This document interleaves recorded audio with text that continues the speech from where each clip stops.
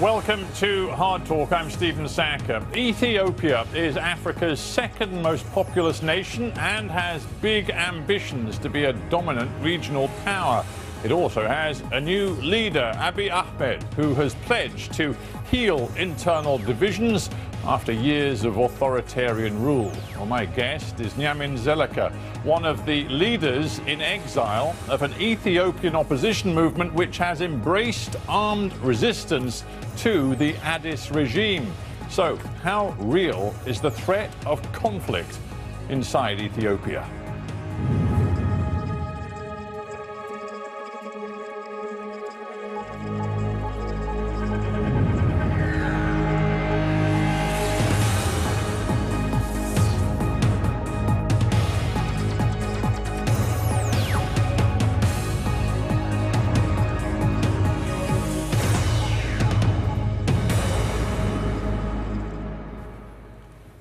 Neamin Zeleke in Washington, D.C. Welcome to Hard Talk. Thank you. Would you agree with me that given the appointment of a new Prime Minister, this is a moment of hope and opportunity for Ethiopia? Yes, we see some opportunities and definitely hope. But the challenges and the political crisis facing Ethiopia are really enormous. And he has on his way way too much complex problems to tackle.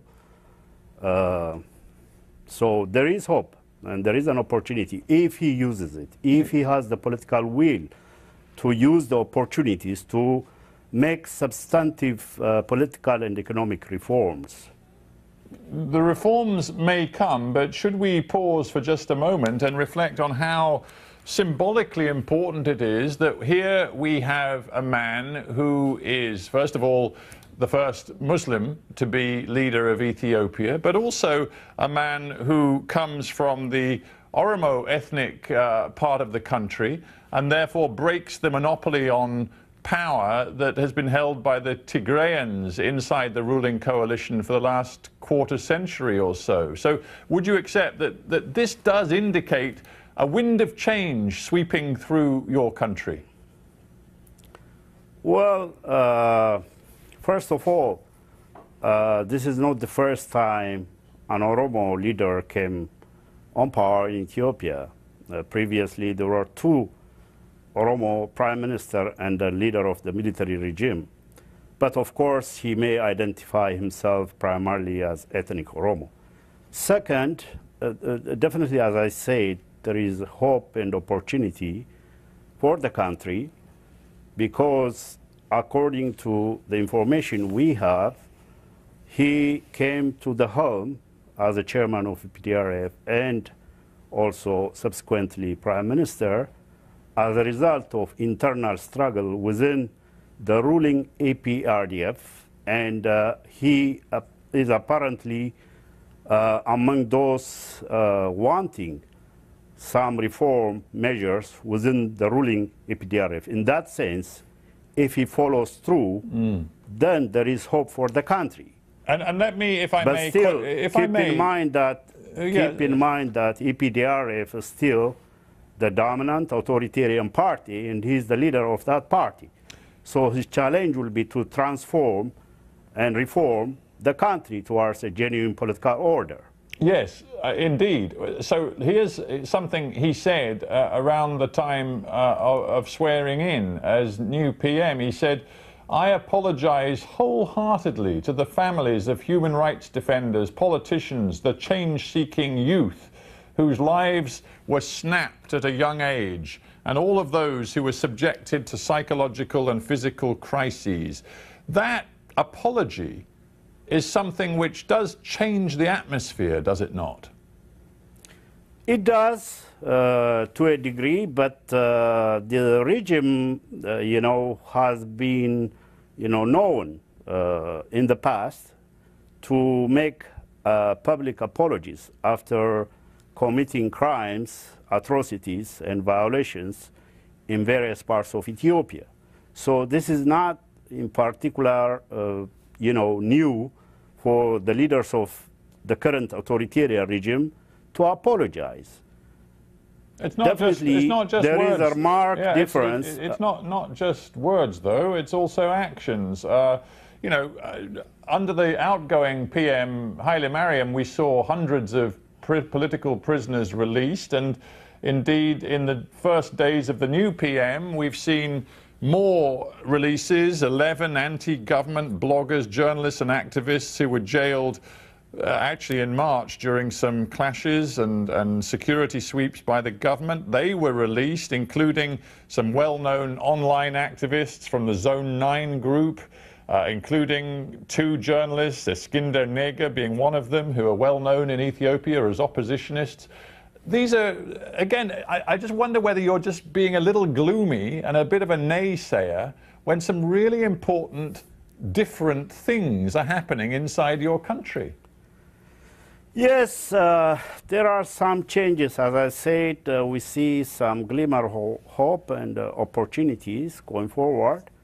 But let's take, for instance, what you just said, the release of political prisoners. You know what happened? After they released hundreds of political prisoners, they rearrested, the most prominent one, including the one you mentioned, Eskinder Nega. The problem is not. Yeah, but they let him out again. I agree with you. They rearrested him, but now they've let him out again. To begin with all due respect, all these political prisoners should not have been put in prison because they didn't commit any crime. Their only crime was to be a journalist like you and political dissenters like me. So this authoritarian, deeply authoritarian, brutal regime imprisoned in the past thousands of political prisoners in Ethiopia.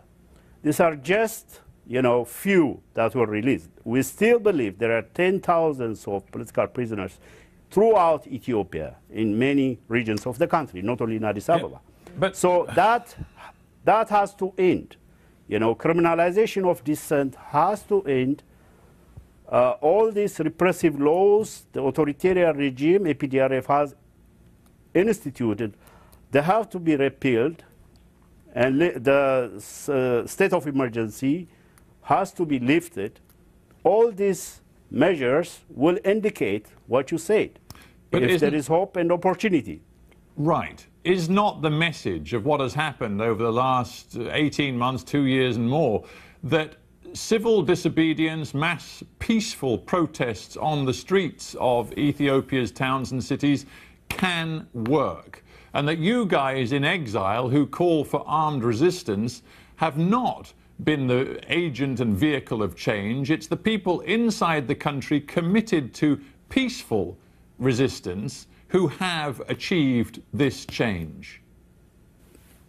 First of all, definitely we have an organizational outfit in exile.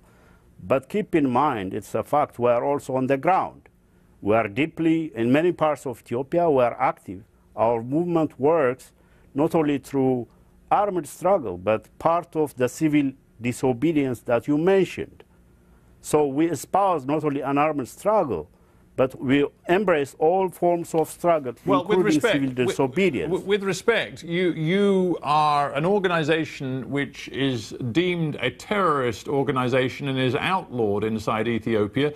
As I understand it, you inside the country operate with a secret cell structure. So you're not the people who've been on the ground organizing the protests on the streets, the protests outside gas stations and other forms of civil disobedience, because you're a secret cell structure banned organization.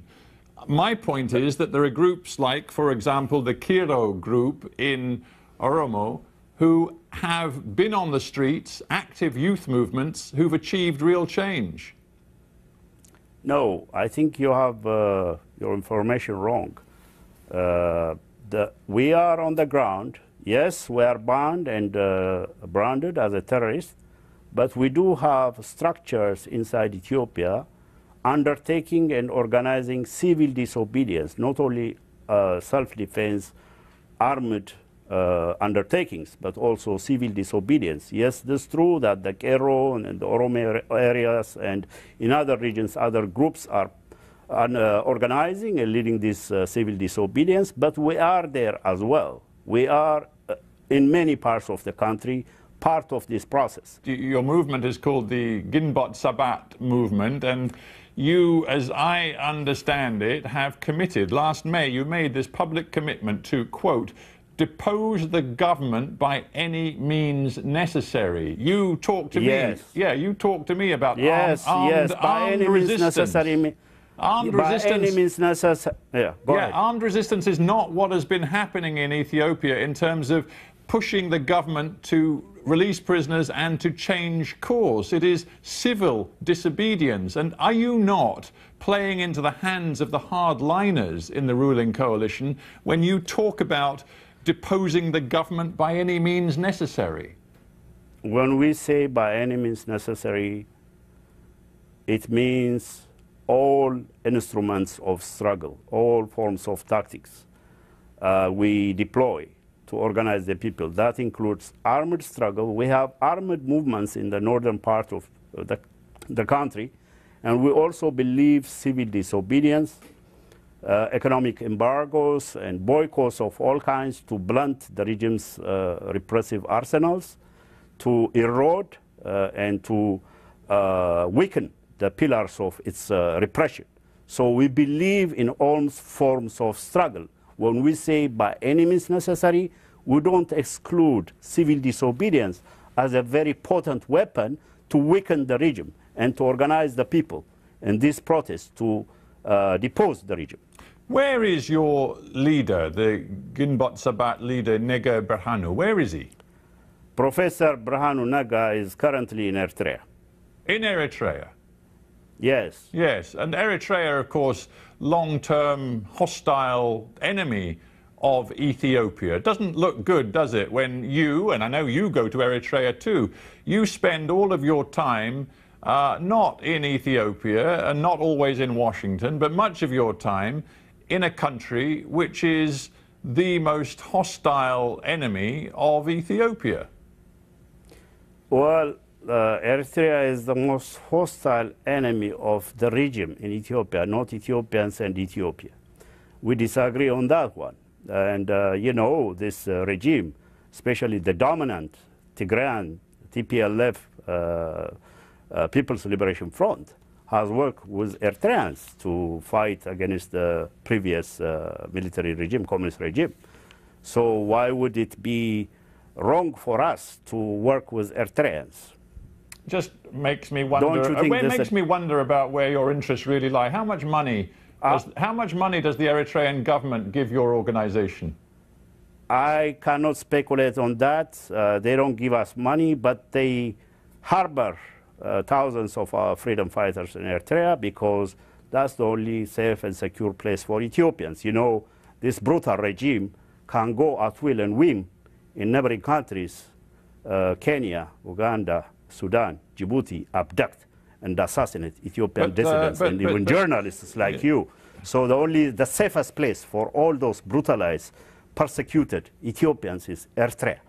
But they do give you money, don't they? I mean, I've read the UN monitoring. They may. Yes. I'm not going to speculate the amount, when and where. They may support us. They do definitely support our freedom fighters, yes. Well, you denied they gave you money, but they do give you money. The UN monitoring... I didn't deny. All right, well, the UN monitoring... Well, then you surely know how much you're the foreign affairs spokesman for. I just told you there are thousands of our freedom fighters, not only our organization, but others. They harbor and they shelter and they provide them with all forms of assistance. Yes, it's many thousands. According to the UN monitoring group, it's many thousands of dollars a month are handed to you and your fellow leaders of Ginbot Sabat, and also arms and training camps inside Eritrea. I'm just wondering how all of this sounds to the Ethiopian people. They, of course, will remember the years of war with Eritrea. We are the most popular organization, one of the most popular.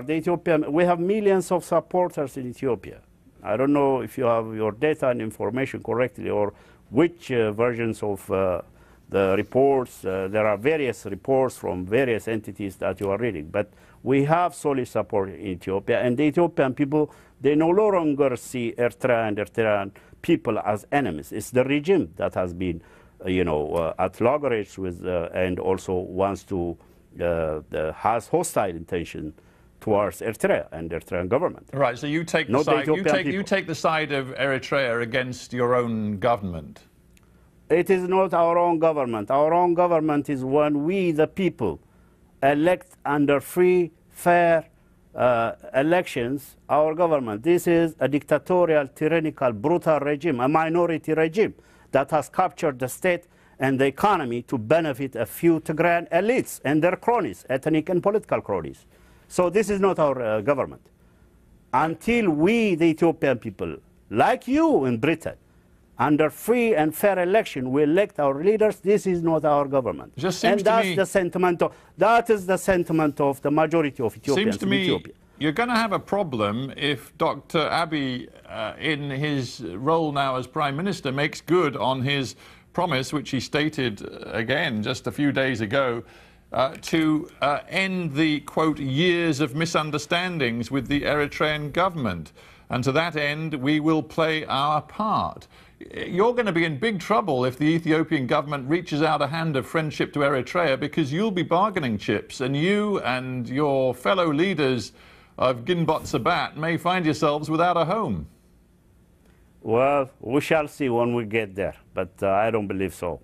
First of all, the minority regime has to withdraw from Badime. As you know, there is a long-standing, ruling by the commission, Boundary Commission, which awarded Badime the flashpoint of the dispute and conflict that led to that bloody war to Eritrea.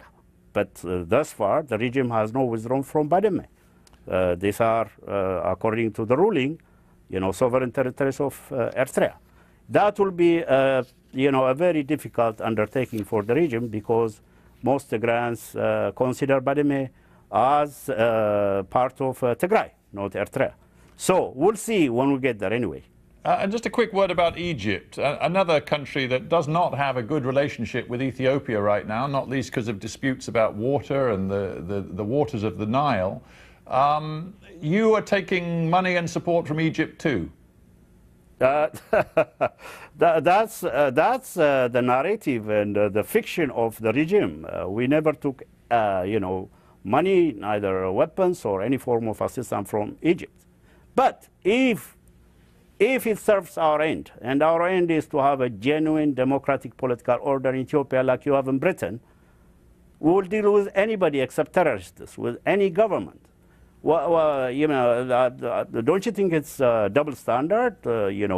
Your government or any government deals with whoever serves their interests. So our interest is democracy, freedom, justice, equity in Ethiopia. And these are lacking in Ethiopia. That's why you have protests throughout Ethiopia in the past 3 years. But with respect, so long as it serves our purpose, we'll do it. But so far, we have not accepted any form of assistance from Egyptians. So you say, but there's a very strange statement you just made to me, that we'll accept any assistance from anybody except terrorists. I mean, yes. You conduct terrorism yourselves. You've just said to me that... Well, that's what the regime says. Look, under tyranny, being a rebel is a right. It's morally justified, not only politically, morally justified to defend yourself when your families are being tortured, when your sisters are being gang raped, when your father is being humiliated and murdered. That's what has been happening, and this minority regime, supported by those who champion or claim to champion democracy and freedom, throughout the world, including the UK. But if you want to claim that you are better than the government in Ethiopia, I don't see how it helps for your people claiming loyalty to you to launch gun and bomb attacks. With all due respect, you remember you interviewed Mallas Zenawi, Mallas Zenawi 10 years ago, I recall, you remember. And our leader, was among the victims, those thrown in jail, the leaders of CUD. He tried his best, and many others who formed Ginbot 7 were leaders of that CUD, including our chairman. They tried their best peacefully, and this regime doesn't understand peaceful struggle. So you think it's now acceptable to launch gun and bomb attacks which killed dozens of people? No, no. We don't believe in terrorism, and we don't promote terrorism. We conduct self-defense measures, armed activities in self-defense. I just wonder... And that's a right, even under international law, self-defense, defending yourself, your families from brutality, atrocity, bordering genocide, ethnic cleansing that this brutal minority regime has undertaken throughout Ethiopia. It's a right to defend yourself. Don't you think? What would happen, let me ask you, what would happen if the IRA from Ireland comes take over Britain, okay, captures all the economy? Irish people, only 4 million out of the 60 million, they control the economy, they control the military, the security. What would you feel? And you, as a journalist, are you not? How do you react?